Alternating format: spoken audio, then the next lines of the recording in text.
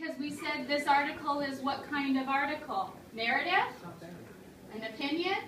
Or informational? Informational. Teaching you something, correct? Good. So read the next section. Highlight any key details. Are you ready? Read out loud and go ahead.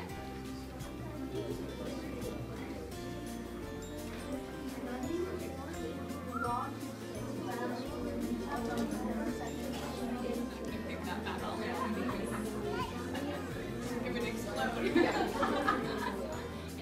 Okay, so what kind of structure did the author use?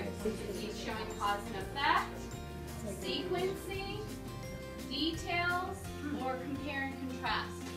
What's the author doing here? Exactly. So how are we going to map out this category?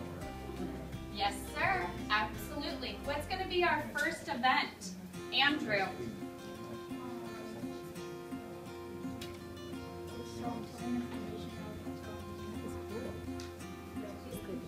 Okay, so when he was born. Okay, when was he born, Andrew? October 21st. Second. 1869.